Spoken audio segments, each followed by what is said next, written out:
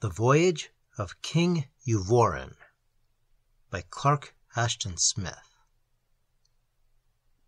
The crown of the kings of Ustame was fashioned only from the rarest materials that could be procured anywhere. The magically graven gold of its circlet had been mined from a huge meteor that fell in the southern isle of Sintram, shaking the isle from shore to shore with calamitous earthquake. And the gold was harder and brighter than any native gold of earth, and was changeable in color from a flame-like red to the yellow of young moons. It was set with 13 jewels, every one of which was unique and without fellow even in fable. These jewels were a wonder to behold, starring the circlet with strange, unquiet fires and fulgurations, terrible as the eyes of the cockatrice. But more wonderful than all else was the stuffed gazolba-bird, which formed the superstructure of the crown, gripping the circlet with its steely claws above the wearer's brow, and towering royally with resplendent plumage of green, violet, and vermilion. Its beak was the hue of burnished brass. Its eyes were like small dark garnets in bezels of silver, and 7 lacy miniated quills arose from its ebon-dappled head, and a white tail fell down in a straightly spreading fan like the beams of some white sun behind the circle. The gazolba-bird was the last of its kind, according to the mariners who had slain it in an almost legendary isle beyond Sotar, far to the east of Zothique. For 9 generations it had decked the crown of Ustame, and the kings looked upon it as the sacred emblem of their fortunes, and a talisman inseparable from their royalty, whose loss would be followed by grave disaster. Euvoran, the son of Karpum, was the 9th wearer of the crown. Superbly and magnificently he had worn it for 2 years and 10 months, following the death of Karpum from a surfeit of stuffed eels and jellied salamander's eggs. On all state occasions, levees, and daily grantings of public audience and administerings of justice, it had graced the brow of the young king, and had conferred upon him a dreadful majesty in the eyes of the beholders. Also, it had served to conceal the lamentable increase of an early baldness. It came to pass, in the late autumn of the 3rd year of his reign, that King Euvoran rose from a goodly breakfast of 12 courses and 12 wines, and went forth, as was his custom, to the Hall of Justice, which occupied an entire wing of his palace in the city of Aramoam, looking down in several-colored marble from its palmy hills to the rippled lazuli of the Orient Ocean. Being well fortified by his breakfast, Euvoran felt himself prepared to unravel the most involute skeins of legality and crime, and was likewise ready for the meeting of swift punishment to all malefactors. And beside him, at the right arm of his kraken-sculptured throne of ivory, there stood an executioner, leaning on a huge mace with a leaden head that was tempered to the hardness of iron. Full often, with this mace, the bones of the more flagitious offenders were broken immediately, or their brains were split in the king's presence on a floor that was strewn with black sand. And beside the right arm of the throne, a professional torturer busied himself continually with the screws and pulleys of certain fearsome instruments of torture, as a warning of their fate to all evildoers. And not always idle were the turnings of these screws and the tightenings of these pulleys, and not always empty were the metal beds of the machines. Now, on that morning, the constables of the city brought before King Euvoran only a few petty thieves and suspicious vagrants, and there were no cases of felony such as would have warranted the wielding of the mace or the use of the torture implements. So the king, who had looked forward to a pleasurable session, was somewhat balked and disappointed, and he questioned with much severity the minor culprits before him, trying to extort from each of them, in turn, an admission of some graver crime than that whereof he was accused. But it seems that the pilferers were innocent of aught but pilfering, and the vagrants were guilty of naught worse than vagrancy. And Euvoran began to think that the morning would offer scant entertainment, for the bastinado was the heaviest punishment that he could legally impose on such misdemeanants. "Away with these mackerel!" he roared to the officers, and his crown shook with indignation, and the tall gazolba-bird on the crown appeared to nod and bow. "Away with them, for they pollute my presence. Give each of them 100 strokes with the hardwood briar on the bare sole of each foot, and forget not the heels. Then drive them forth from Eremaum toward the public refuse grounds, and prod them with red-hot tridents if they linger in their crawling." Then, ere the officers could obey him, there entered the Hall of Justice 2 belated constables, hailing between them a peculiar and most unsavory individual with the long-handled, many-pointed hooks that were used in Eremaum for the apprehending of malefactors and suspects. And though the hooks were seemingly embedded in his flesh, as well as in the filthy rags that served him for raiment, the prisoner bounded perpetually aloft in the manner of a goat, and his captors were obliged to follow him in these lively and undignified saltations, so that the 3 presented the appearance of tumblers. With a final volutation, in which the officers were drawn through the air like the tails of a kite, the incredible personage came to a pause before Euvoran. The king regarded him in amazement, blinking rapidly, and was not prepossessed by the singular suppleness with which he louted to the very floor, upsetting the scarce-covered equilibrium of the officers, and causing them to sprawl at full length in the royal presence.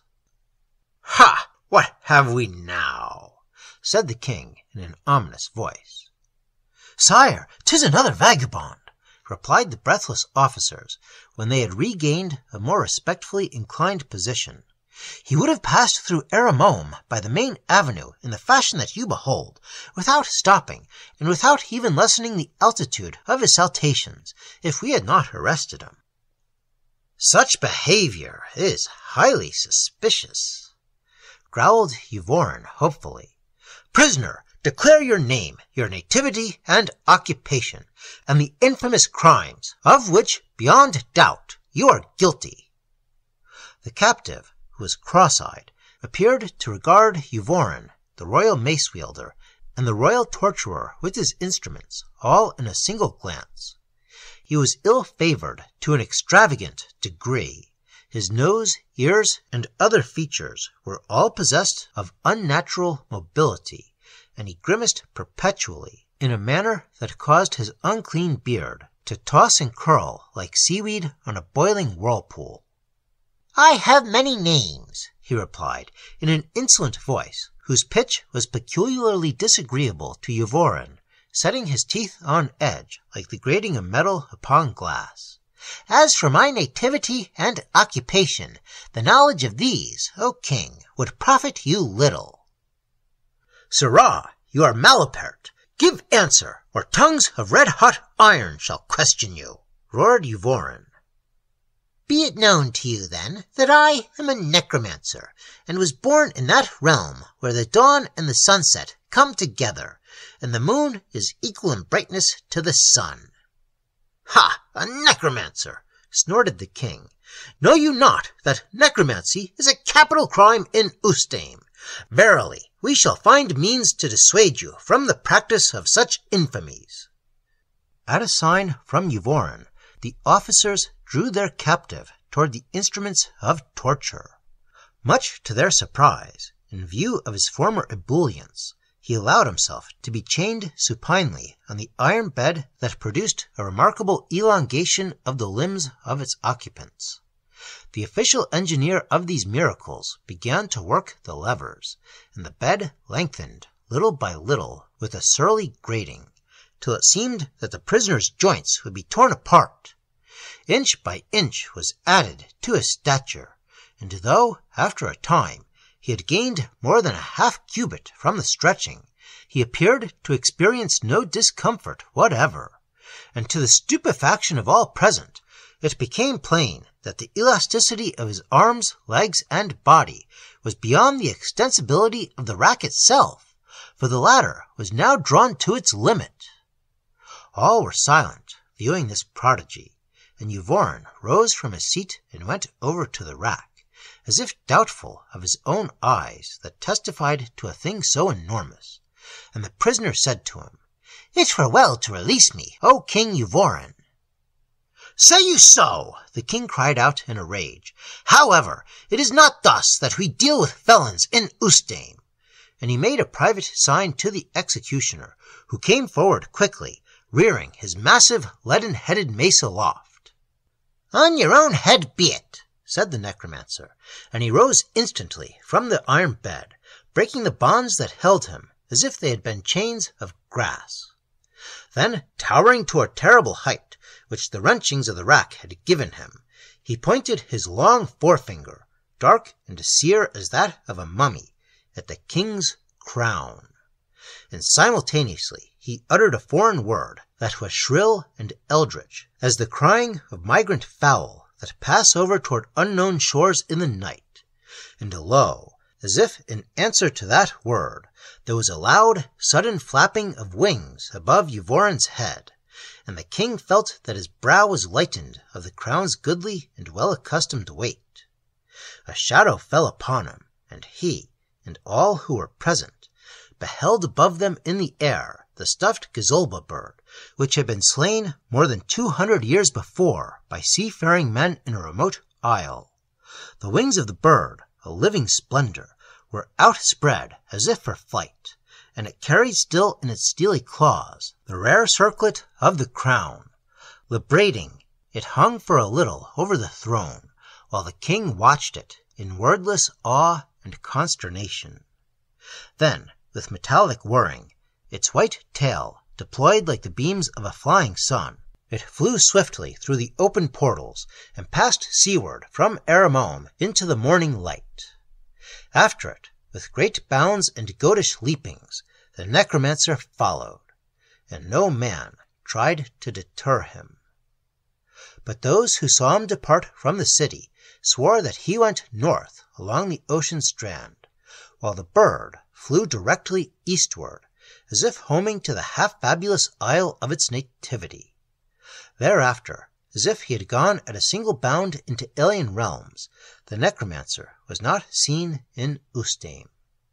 But the crew of a merchant galley from Sotar, landing later in Aramome, told how the gazolba-bird had passed over them in mid-main, a several-colored glory still flying toward the sources of the dayspring. And they said that the crown of changeable gold, with its 13 fellowless gems, was still carried by the bird. And though they had trafficked long in the archipelagos of wonder, and had seen many prodigies, they deemed this thing a most rare and unexampled portent. King Euv-or-an, so strangely reft of that avian headgear, with his baldness rudely bared to the gaze of thieves and vagrants in the hall of justice, was as one on whom the gods have sent down a sudden bolt.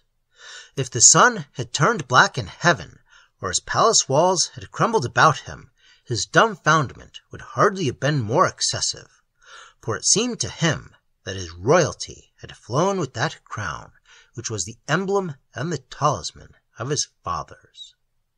And moreover, the thing was wholly against nature, and the laws of God and man were annulled thereby, since never before, in all history or fable, had a dead bird taken flight from the kingdom of Ustame. Indeed, the loss was a dire calamity, and Euv-or-an, having donned a voluminous turban of purple samite, held council with the sagest ministers regarding the state dilemma that had thus arisen. The ministers were no less troubled and perplexed than the king, for the bird and the circlet were both irreplaceable. And in the meanwhile, the rumor of this misfortune was borne abroad through Ustame, and the land became filled with lamentable doubt and confusion. and some of the people began to murmur covertly against Euvoran, saying that no man could be the rightful ruler of that country without the gazolba crown. Then, as was the custom of the kings in a time of national exigence, Euvoran repaired to the temple in which dwelt the god Jol, who is a terrestrial god and the chief deity of Eremone. Alone, with bare head and unshod feet, as was ordained by hierarchical law, and entered the dim adytum, where the image of Jol, pot-bellied and wrought of earth-brown faience, reclined eternally on its back and regarded the motes in a narrow beam of sunlight from the slotted wall. And, falling prone in the dust that had gathered about the idol through ages, the king gave homage to Jol and implored an oracle to illuminate and guide him in his need. And, after an interim, a voice issued from the god's navel, as if a subterranean rumbling had become articulate, and the voice said to King Euvoran, "Go forth and seek the gazolba in those isles that lie beneath the orient sun. There, O king, on the far coasts of dawn, thou shalt again behold the living bird, which is the symbol and the fortune of thy dynasty, and there, with thine own hand, thou shalt slay the bird." Euvoran was much comforted by this oracle, since the utterances of the god were deemed infallible, and it seemed to him that the oracle implied in plain terms that he should recover the lost crown of Ustaim, which had the reanimated bird for its superstructure. So, returning to the royal palace, he sent for the captains of his proud argosies of war, which lay then at anchor in the tranquil harbor of Eremone, and ordered them to make immediate provision for a long voyage into the east and among the archipelagos of morning. When all was made ready, King Euvoran went aboard the flagship of the fleet, which was a towering quadrireme with oars of beefwood and sails of stout woven byssus, dyed in yellowish scarlet, and a long gonfalon at the masthead, bearing the gazolba-bird in its natural colors on a field of heavenly cobalt. The rowers and sailors of the quadrireme were mighty Negroes from the north, and the soldiers who manned it were fierce mercenaries from Zilak in the west. And with him, going aboard, the king took certain of his concubines and jesters, and other ministrants, as well as an ample store of liquors and rare viands, so that he should lack for nothing during the voyage. And, mindful of the prophecy of Jol, the king armed himself with a longbow and a quiver filled with parrot-feathered arrows, and he also carried a sling of lion leather and a blowgun of black bamboo, from which tiny poisoned darts were discharged. It seemed that the gods favored the voyage, for a wind blew strongly from the west on the morning of departure, and the fleet, which numbered 15 vessels, was borne with bellying sails toward the sea-risen sun, and the farewell clamors and shoutings of Euvoran's people on the wharves were soon stilled by distance, and the marble houses of Eremone on its 4 palmy hills were drowned in that swiftly foundering bank of azure which was the shoreline of Ustaim. And thereafter, for many days, the ironwood beaks of the galleys clove a softly weltering sea of indigo that rose unbroken on all sides to a cloudless, dark blue heaven. Trusting in the oracle of Jol, that earthing god who had never failed his fathers, the king made merry, as was his wont, and reclining beneath a saffron canopy on the poop of the quadrireme, he swilled from an emerald beaker the wines and brandies that had lain in his palace vaults, storing the warmth of elder, ardent suns, whereon oblivion's black rime was fallen. And he laughed at the ribaldries of his fools, at unquenchable ancient bawdries that had won the laughter of other kings in the sea-lost continents of yore, and his women diverted him with harlotries that were older than Rome or Atlantis. and ever he kept at hand, beside his couch, the weapons wherewith he hoped to hunt and slay the gazolba-bird, according to the oracle of Joel.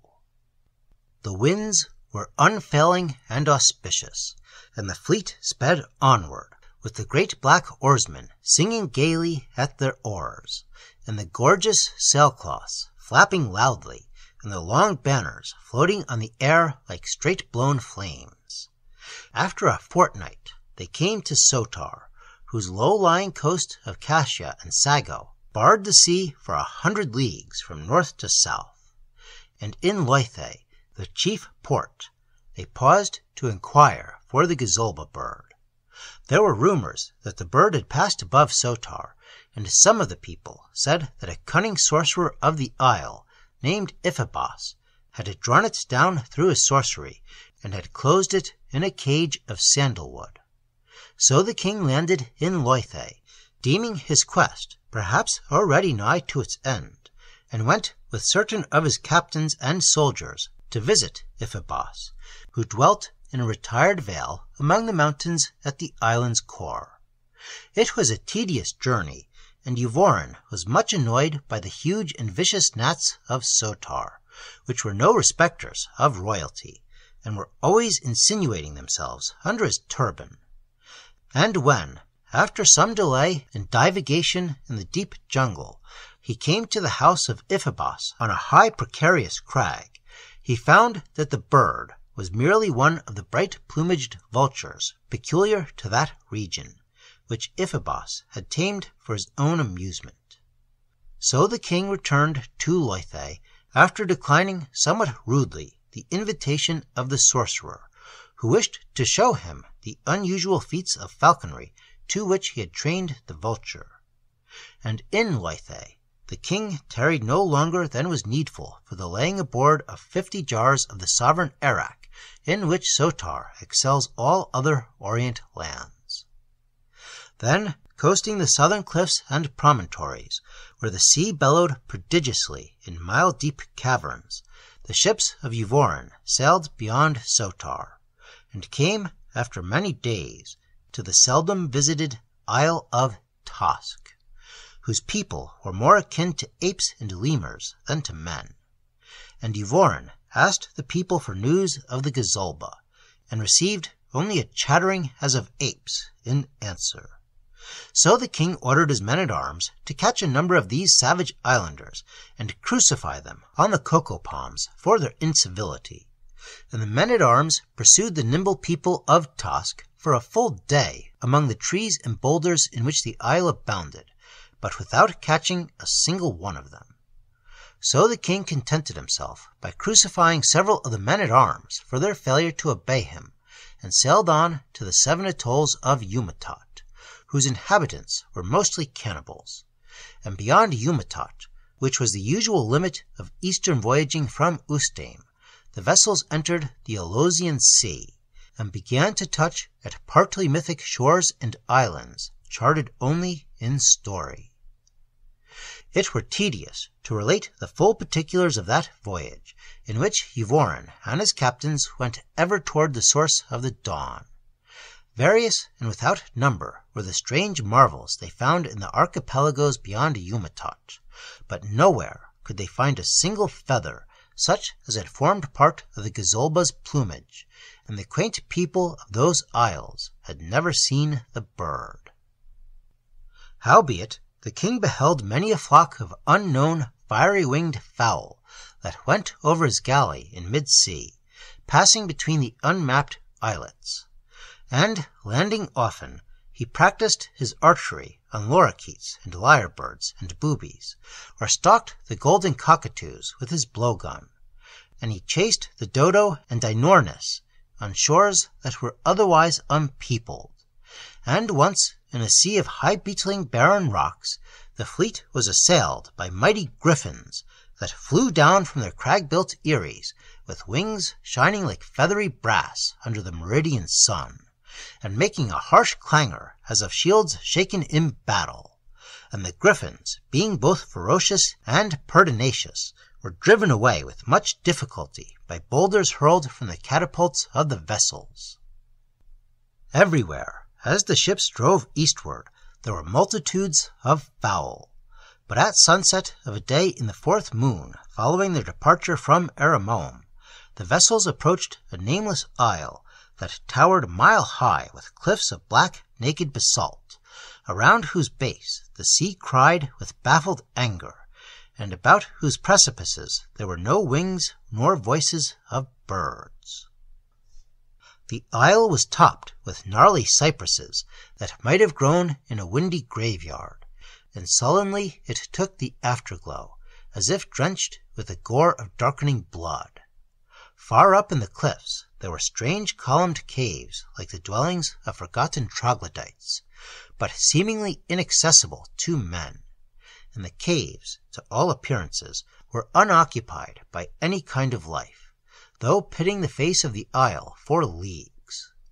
And Euv-or-an ordered his captains to drop anchor, meaning to search for a landing place on the morrow, since in his anxiety to retrieve the gazolba he would pass no isle of the Dawnward Main, not even the unlikeliest, without due inquiry and examination. Quickly fell the darkness, without moon, till the close-anchored ships were visible to each other only by their lanterns. And Euvoran sat at supper in his cabin, sipping the golden arrack of Sotar between mouthfuls of mango jelly and phenicopter's meat.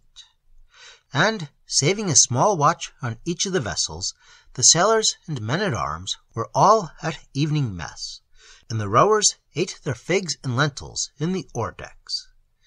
Then, from the watches, there was a wild shouting of alarm, and the shouting ceased in a moment, and each of the great vessels rocked and sagged in the water, as if a monstrous weight had settled upon it.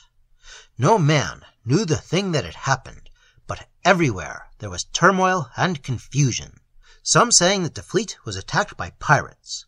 Those who peered from the ports and oar-holes saw that the lanterns of their neighbors had been quenched, and perceived a milling and seething as of low-driven clouds in the darkness, and saw that foul black creatures, large as men and winged like vampires, were clinging to the ranged oars in myriads. And those who dared approach the open hatches found that the decks, the rigging, and the masts were crowded with similar creatures, who, it seemed, were of nocturnal habit, and had come down in the manner of bats from their caves in the island. Then, like things of nightmare, the monsters began to invade the hatches and assail the ports, clawing with hellish talons at the men who opposed them, and, being somewhat hampered by their wings, they were driven back with spears and arrows, but returned again and again in a thickening press without number, cheeping with a faint and bat-like sound.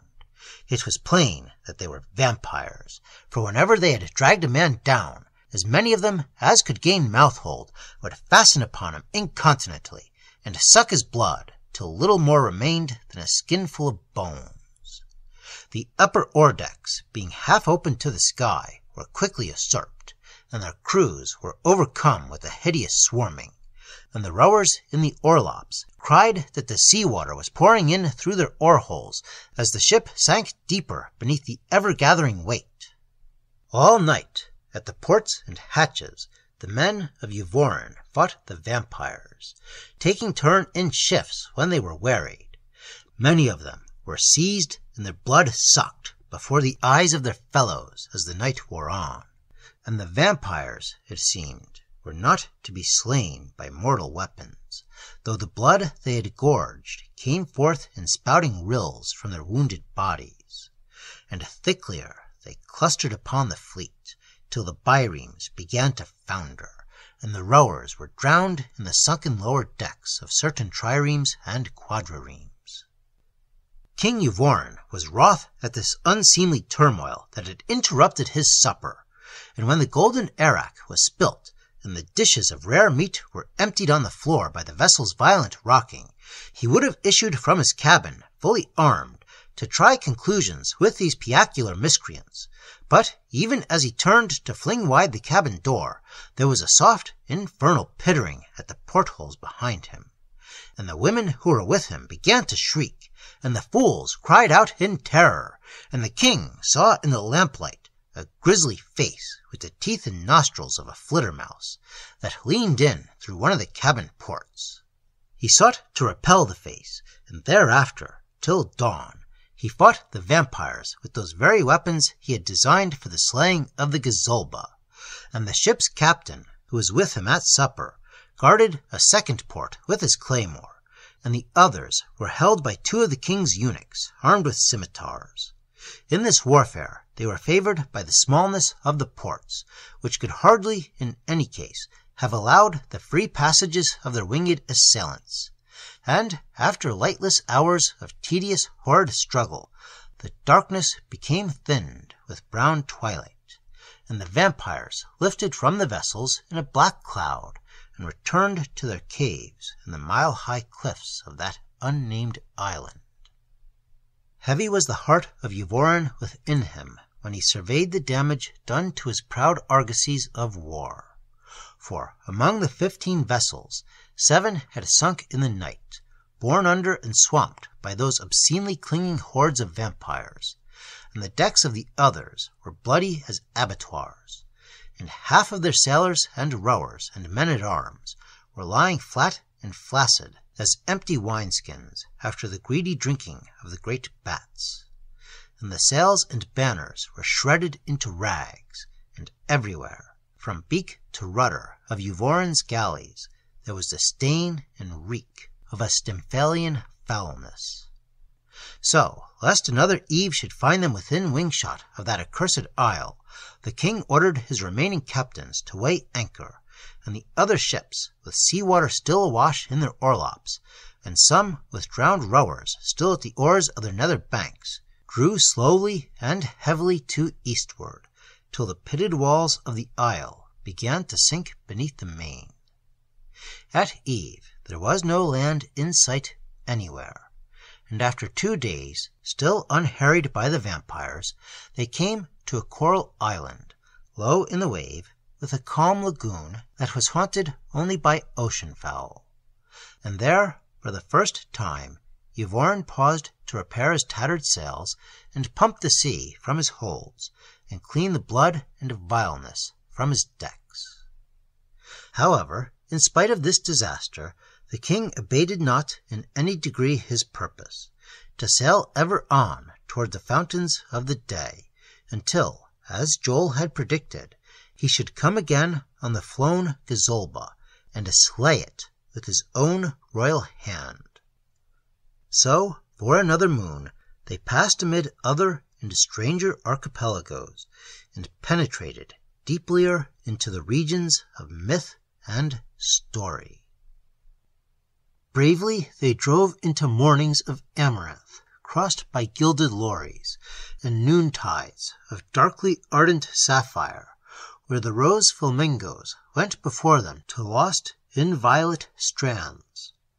The stars changed above them, and under the alien-figured signs they heard the wild, melancholy crying of swans that flew southward, fleeing the winter of realms indiscoverable, and seeking the summer in trackless worlds. And they held speech with fabulous men who wore for mantles the ell-wide pennons of the rock, trailing far on the earth behind them, and men who arrayed themselves in uproarious plumes, and they spoke also with antic people whose bodies were covered with a down like that of new-hatched fowl, and others whose flesh was studded as if with pin-feathers, but nowhere could they learn aught of the gazolba. At mid-forenoon, early in the 6th month of the voyage, a new and unheard-of shore ascended from the deep, curving for many miles from northeast to southwest, with sheltered harbors, and cliffs and pinnacled crags that were interspaced with low-lying, verdurous dales. As the galleys hove toward it, Euvoran and his captains saw that towers were builded on certain of the highmost crags, but in the haven below them there were no ships at anchor, nor boats moving, and the shore of the haven was a wilderness of green trees and grass. And, sailing still nearer and entering the harbor, they descried no evident sign of man, other than the crag-reared towers. The place, however, was full of an extraordinary number and variety of birds, ranging in size from little tits and passerines to creatures of greater wingspread than eagle or condor. They circled over the ships in coveys and great motley flocks, seeming to be both curious and wary, and Euvoran saw that a winged concourse, as it were, went to and fro above the woods and about the cliffs and towers. He bethought him that here was a likely haunt in which to track down the gazolba. So, arming himself for the chase, he went ashore in a small boat with several of his men. The birds, even the largest, were patently timid and inoffensive, for when the king landed on the beach, the very trees appeared to take flight, so numerous were the fowl that soared and flew inland, or sought the crags and pinnacles that rose beyond bowshot. None remained of the multitude visible shortly before, and Euvoran marveled at such cunning, and moreover he was somewhat exasperated, for he wished not to depart without bringing down a trophy of his skill, even though he should fail to find the gazolba itself. And he deemed the behavior of the birds all the more curious because of the island's solitude, for here there were no paths other than would be made by forest animals, and the woods and meadows were wholly wild and incult, and the towers were seemingly desolate, with sea-fowl and land-fowl flying in and out of their empty windows. The king and his men combed the deserted woods along the shore, and came to a steep slope of bushes and dwarf cedars, whose upper incline approached the tallest tower at one side. Here, at the slope's bottom, Euvoran saw a small owl that slept in one of the cedars, as if wholly unaware of the commotion made by the other birds in their flight, and Euvoran trained an arrow and shot down the owl, though ordinarily he would have spared a prey so paltry. And he was about to pick up the fallen owl, when one of the men who accompanied him cried out as if in alarm.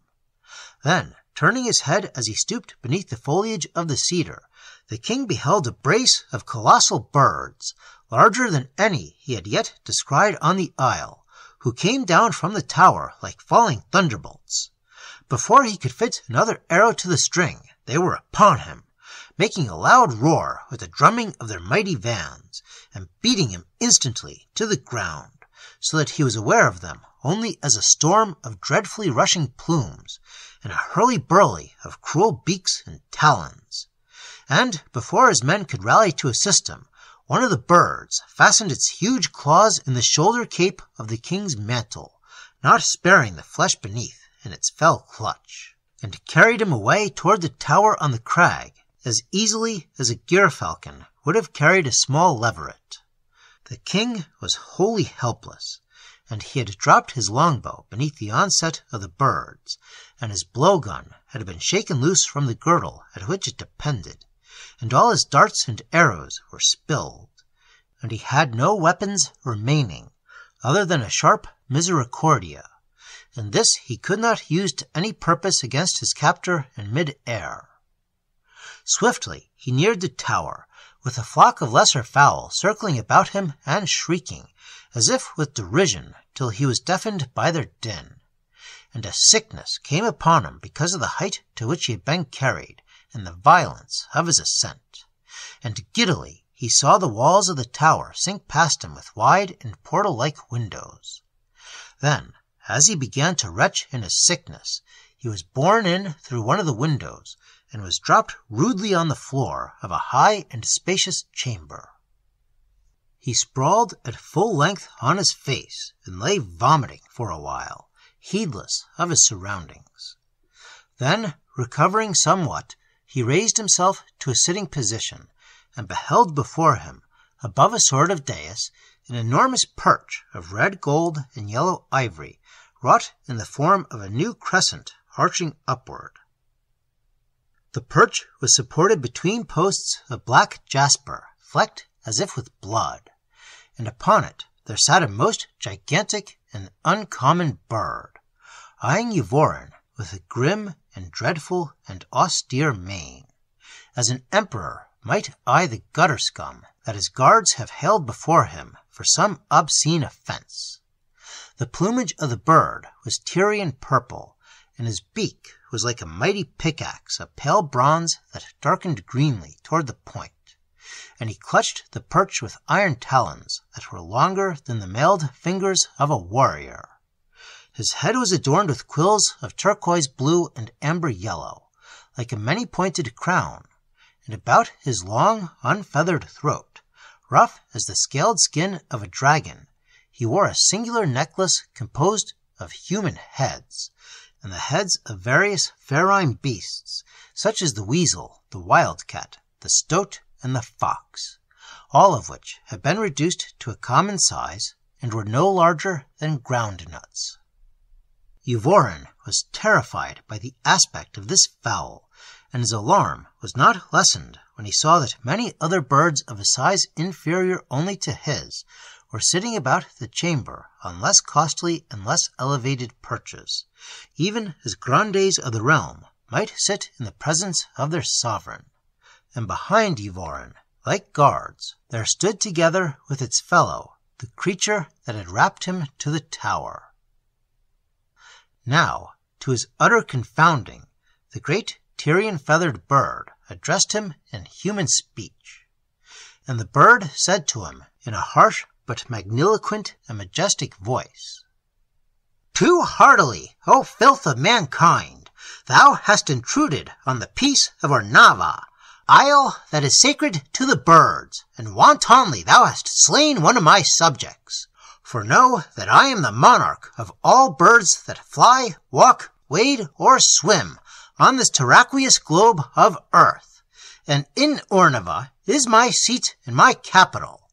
Verily, justice shall be done upon thee for thy crime.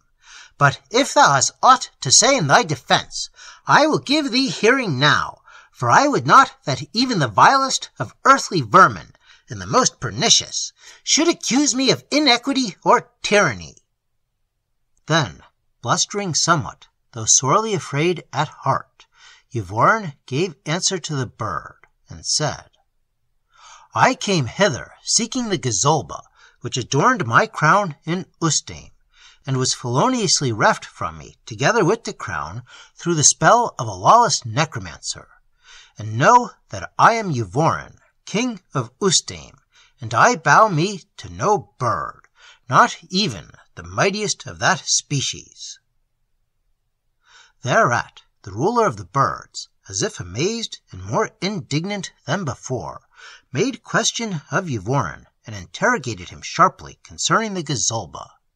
And learning that this bird had been slain by sailors, and afterwards stuffed, and that the whole purpose of Euvoran in his voyage was to catch and kill it a second time, and restuff it if necessary, the ruler cried in a great and wrathful voice, "This helpeth not thy case, but showeth thee guilty of a twofold crime and a triple infamy. For thou hast owned a most abominable thing, and one that subverteth nature. In this my tower, as is right and proper, I keep the bodies of men that my taxidermists have stuffed for me. But truly it is not allowable nor sufferable that man should do thus to birds. So, for the sake of justice and retribution, I shall presently commit thee to the care of my taxidermists. Indeed, methinks that a stuffed king, since even the vermin have kings, will serve to enhance my collection." After that, he addressed Euvoran's guards, and enjoined them, "Away with this vileness, confide it to the man-cage, and maintain a strict watch before it." Euvoran, urged and directed by the pecking of his guards, was compelled to climb a sort of sloping ladder with broad rungs of teak, that led from the chamber to one above it in the tower's top. In the center of this room there was a bamboo cage of capacity more than ample for the housing of 6 men. The king was driven into the cage, and the birds, bolted the door upon him with their claws, which seemed to have the deftness of fingers. Thereafter one of them remained beside the cage, eyeing Euv-or-an vigilantly through the spaces of the bars, and the other flew away through a great window and did not return. The king sat down on a litter of straw, since the cage contained no better provision for his comfort.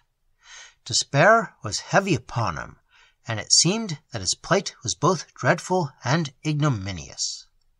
And sorely was he astonished that a bird should speak with human speech, insulting and reviling humankind, and he deemed it an equally monstrous thing that a bird should dwell in royal state, with servitors to do his will, and the pomp and power of a king. And pondering these unholy prodigies, Euv-or-an waited for his doom in the man-cage. And after a while, water and raw grain were brought to him in earthen vessels, but he could not eat the grain.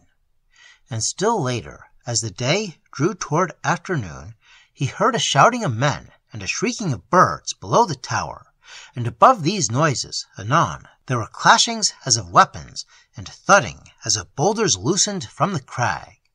So Euv-or-an knew that his sailors and soldiers, having seen him borne into captivity in the tower, were assailing the place in an effort to succor him. And the noises waxed, mounting to a most tremendous and atrocious din, and there were cries as of people mortally wounded, and a vengeful shrilling as of harpies in battle. Then, presently, the clamor ebbed away, and the shoutings grew faint, and Euv-or-an knew that his men had failed to take the tower, and hope waned within him, dying in a darker murk of despair. So the afternoon went over, declining seaward, and the sun touched Euv-or-an with its level beams through a western window, and colored the bars of his cage with a mockery of gold. Presently the light flowed from the room, and after a while the twilight rose, weaving a tremulous phantom web on the pale air. And between the sunset and the darkness, a night guard came in to relieve the day-flying fowl who warded the captive king. The newcomer was a nyctalops with glowing yellow eyes, and he stood taller than Euv-or-an himself, and was formed and feathered somewhat in the burly fashion of an owl, and he had the stout legs of a megapode. Euv-or-an was uncomfortably aware of the bird's eyes, which burned upon him with a brighter bale as the dusk deepened. Hardly could he sustain that ever-vigilant scrutiny, but anon the moon rose, being but little past the full, and poured a spectral quicksilver into the room, and paled the eyes of the bird, and Euv-or-an conceived a desperate plan. His captors, deeming all his weapons lost, had neglected to remove from his girdle the misericordia, which was long and double-edged and needle-sharp at the tip, and stealthily he gripped the hilt of the misericordia under his mantle, and feigned a sudden illness with groanings and tossings and convulsions that threw him against the bars. And even as he schemed, the great nyctalops came nearer, curious to learn what ailed the king, and stooping, he leaned his owl-like head between the bars above Euv-or-an, and the king, pretending a more violent convulsion, drew the misericordia from its sheath, and struck quickly at the outstretched throat of the bird. Shrewdly the thrust went home, piercing the deepest veins, and the squawking of the bird was choked by his own blood, and he fell, flapping noisily, so that Euv-or-an feared that all the occupants of the tower would be awakened by the sound. But it seemed that his fears were bootless, for none came to the chamber, and soon the flappings ceased, and the nyctalops lay still in a great heap of ruffled feathers. Thereupon the king proceeded with his plan, and shot back the bolts of the wide-latticed bamboo door with small difficulty. Then, going to the head of the teak wood ladder which ran to the room beneath, he looked down and beheld the ruler of the birds asleep in the moonlight on his chryselephantine perch, with his terrible pickaxe beak under his wing. And Euv-or-an was afraid to descend into the chamber, lest the ruler should awake and see him. And also it occurred to him that the lower stories of the tower might well be guarded by such fowl as the nocturnal creature he had slain. Again his despair returned upon him, but being of a sleighful and crafty bent, Euv-or-an bethought him another scheme. With much labor, using the misericordia, he skinned the mighty nyctalops, and cleaned the blood from its plumage as best he could. Then Euv-or-an wrapped himself in the skin, with the head of the nyctalops rearing above his own head, and eye-holes in its burly throat through which he could look out amid the feathers. And the skin fitted him well enough because of his pigeon breast and his pot belly, and his spindle shanks were hidden beneath the heavy shanks of the bird as he walked. Then, imitating the gait and carriage of this fowl, the king descended the ladder, treading cautiously to avoid a fall and making little noise, lest the ruler of the birds should awaken and detect his imposture. And the ruler was all alone, and he slept without stirring while Euv-or-an reached the floor and crossed the chamber stealthily to another ladder, leading to the next room below. In this room there were many great birds asleep on perches, and the king was nigh to perishing with terror as he passed among them. Some of the birds moved a little and chirped drowsily, as if aware of his presence, but none challenged him. And he went down to a third room, and was startled to see therein the standing figures of many men, some in the garb of sailors, and others clad like merchants, and others nude and ruddled with bright oars like savages.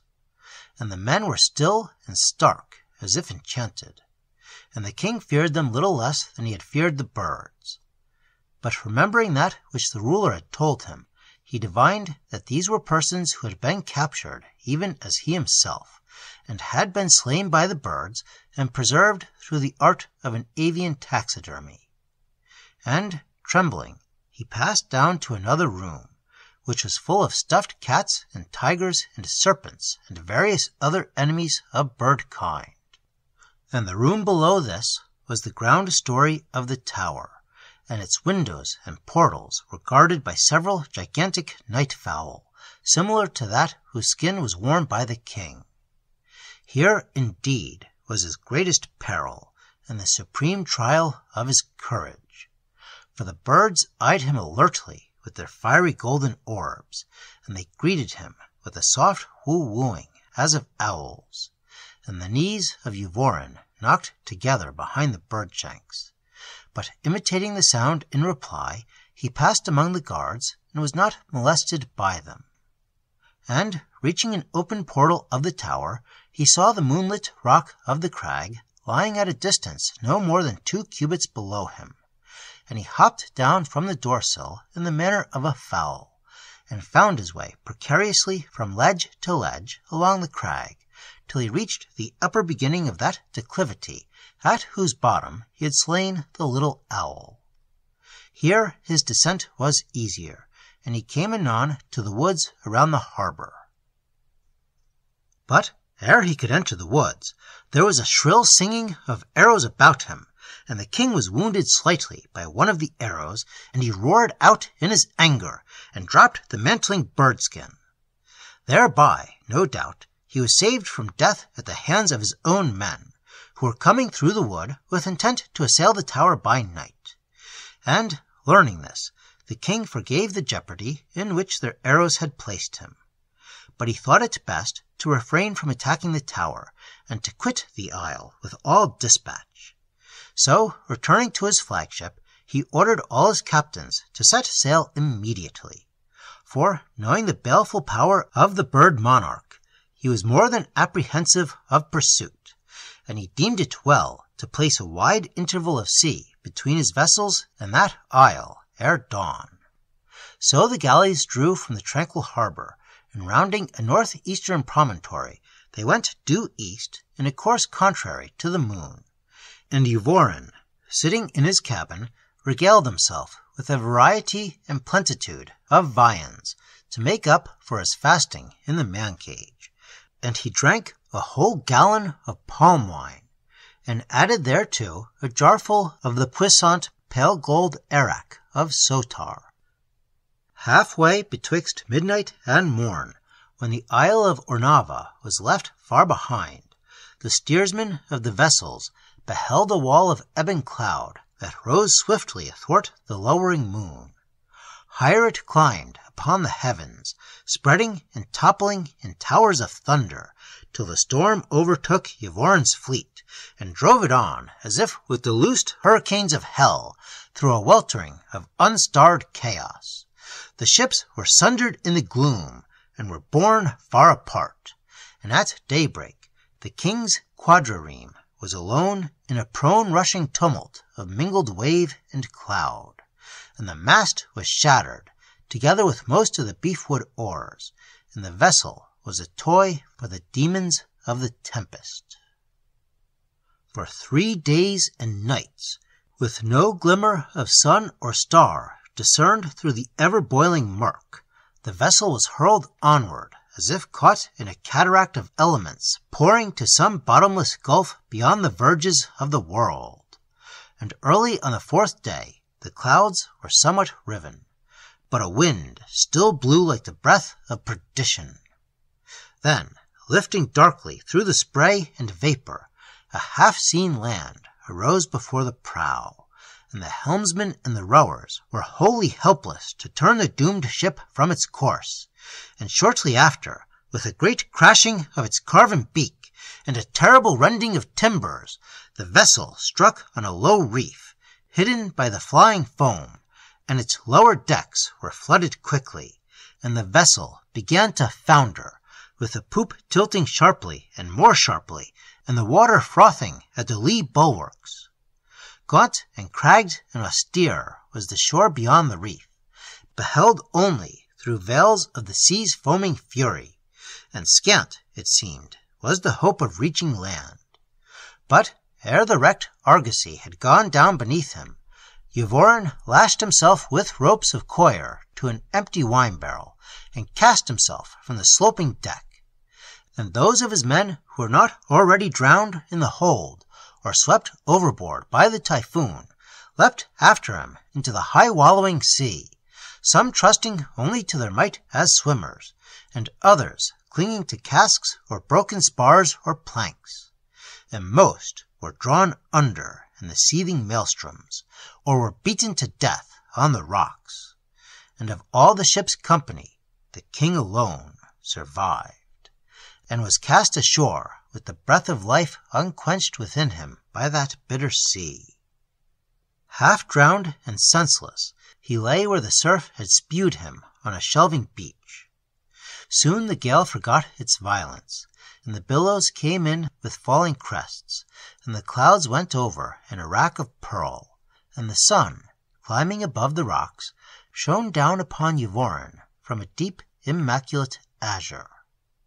And the king, still dazed from the buffeting rudeness of the sea, heard dimly, as if in dream, the shrilling of an unknown bird. Then, opening his eyes, he beheld betwixt himself and the sun, librating on spread wings, that various-colored glory of plumes and feathers which he knew as the gazolba. Crying again, with a voice that was harsh and shrill as that of the peafowl, the bird hung above him for a moment, and then flew inland through a rift among the crags. Forgetful of all his hardships and the loss of his proud galleys of war, the king unbound himself in haste from the empty barrel, and, rising giddily, he followed the bird. And though he was now weaponless, it seemed to him that the fulfillment of the oracle of Joel was at hand. And, hopefully, he armed himself with a great cudgel of driftwood, and gathered heavy pebbles from the beach as he pursued the gazolba.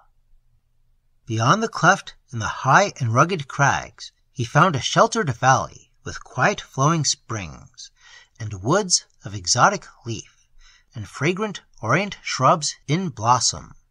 Here, from bough to bough, before his astounded eyes, there darted great numbers of fowl that wore the gaudy plumage of the gazolba, and among them he was unable to distinguish the one he had followed, deeming it the avian garniture of his lost crown. The multitude of these birds was a thing beyond his comprehension, since he and his people had thought the stuffed fowl unique and fellowless throughout the world, even as the other components of the crown of Ustame.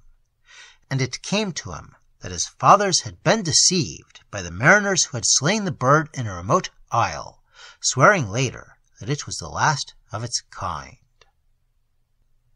However, though wrath and confusion were in his heart, Euv-or-an bethought him that a single bird from out the flock would still stand as the emblem and the talisman of his royalty in Ustame, and would vindicate his quest among the Isles of Dawn. So, with a valiant hurling of sticks and stones, he tried to bring down one of the gazolbas, and ever before him, as he chased them, the birds flew from tree to tree with a horrid shrieking, and a flurry of plumes that wrought an imperial splendor on the air, and at length, by his own good aim or the cast of chance, Euv-or-an slew him a gazolba. As he went to retrieve the fallen bird, he saw a man in tattered raiment of an uncouth cut, armed with a rude bow, and carrying over his shoulder a brace of gazolbas tied together at the feet with tough grass. And the man wore, in lieu of other headgear, the skin and feathers of the same fowl. He came toward Euv-or-an, shouting indistinctly through his matted beard, and the king beheld him with surprise and anger, and cried loudly, "Vile serf! How darest thou to kill the bird that is sacred to the kings of Ustame? And knowest thou not that only the kings may wear the bird for headgear? I, who am King Euv-or-an, shall hold you in a dire accounting for these deeds." At this, eyeing Euv-or-an strangely, the man laughed a long and derisive laugh, as if he deemed the king a person somewhat addled in his wits. And he seemed to find much merriment in the aspect of the king, whose garments were draggled and were stiff and stained with the drying sea-water, and whose turban had been snatched away by the felon waves, leaving his baldness without disguise. And when he had done laughing, the man said, "Verily, this is the first and only jest I have heard in 9 years, and my laughter must be forgiven, for 9 years agone I was shipwrecked on this isle, being a sea captain from the far southwestern land of Ulotroy, and the sole member of my ship's company that survived and came safe to shore. In all those years I have held speech with no other man, since the isle is remote from the maritime routes, and has no people other than the birds. And as for your questions, they are readily answered. I kill these fowl to avert the pangs of famine, since there is little else on the isle for sustenance, apart from roots and berries. And I wear on my head the skin and feathers of the fowl, because my tarbouche was stolen by the sea, whenas it flung me rudely upon this strand. And I wot not of the strange laws that you mention. And moreover, your kingship is a matter that concerns me little, since the isle is kingless, and you and I are alone thereon, and I am the stronger of us twain, and the better armed. Therefore, be well advised, O King Euv-or-an, and since you have slain yourself a bird, I counsel you to pick up the bird and come with me.